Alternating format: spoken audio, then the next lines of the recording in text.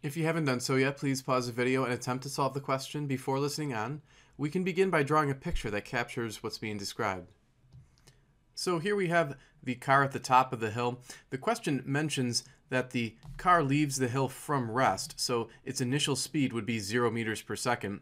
The acceleration is given in the question as 4 meters per second squared, and what we're going to do is calculate the final speed that it leaves the edge of the cliff with. And we can also note that the distance that the car travels down the ramp is 50 meters. Now we can calculate the final speed of the car using the following formula from kinematics. We recall that the initial speed of the car was 0, so that actually eliminates this term from the formula. And then to calculate the final speed, we can take the square root of both sides of the equation. We will then go ahead and plug in the known values for the acceleration and the displacement. And when we calculate that, we get exactly 20.0 meters per second as the final speed that the car has when it leaves the edge of the cliff. Let's take a closer look at the car leaving the edge of the cliff. Remember, at this point, its speed is 20 meters per second. So here we have the car. It's getting ready to fly off the edge of the cliff. It now has an initial speed of 20 meters per second. So notice that the final speed we just calculated becomes the initial speed for this portion of the problem. The car is going to fly off the edge of the cliff and follow a parabola-shaped path, and it's going to crash into the ocean below. The question states that the cliff is 30 meters tall, so we've noted that.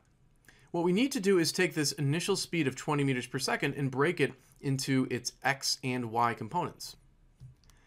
Now, here we have the x component projecting to the right, and we can see that it's adjacent to the 24-degree angle. So that means that the x component of the initial velocity will be that initial velocity multiplied by the cosine of 24. We're using the cosine, again, because that x component is adjacent to the 24-degree angle. The y component is opposite to the 24-degree angle, so the y component will become 20 times the sine of the 24-degree angle. Notice that because the y component of the initial velocity points downward, we're going to put a negative sign on it. Now that we have that accomplished, we can take a look at a projectile motion table. Now along the left side of the table, we have the initial velocity, final velocity, acceleration, time, and displacement, and then the x and y components of those values. We'll go ahead and plug in the x and y component of the initial velocity, which we just determined. For the acceleration in the x direction, the value is 0, as is most often the case in projectile motion questions. For the y component, we have an acceleration, of course, of negative 9.8 because of gravity. Also in the y direction, we have the displacement of 30 meters. Now notice that the object is traveling downward, so that displacement in the y direction must be labeled as negative 30 meters. Now we actually have sufficient information to calculate the final velocity in the y direction, so we'll go ahead and do that. So we'll show the work over here with the following equation from kinematics. Again, we're plugging in the known values for the y direction so we can solve for the final velocity in the y direction. In fact, we might want to take the square root of both sides of this equation first so that we can isolate v. And then we'll plug in the known values. Now when you compute this on your calculator, you're probably going to end up with a positive value of 25.6, but we have to keep in mind that because the car is moving downward, we have to put a negative sign on that final velocity, so just be very careful there. Final velocity, therefore, turns out to be negative 25.6 meters per second. We can fill that into the y table.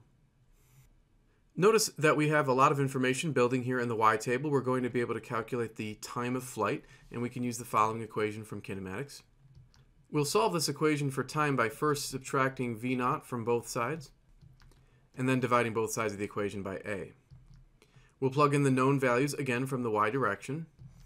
And when we plug all that into our calculator, we should get approximately 1.78 seconds for the time of flight. So we've actually answered part B of the question, which asks for the length of time the car is in the air. We can fill in the 1.78 seconds for both the x direction and the y direction. For part A of the question, we are being asked to find the position relative to the base of the cliff. So if we go back to the picture, we're essentially being asked to calculate this displacement here. That's along the x direction, so we're going to use information from the x portion of our table. We'll consider the following formula.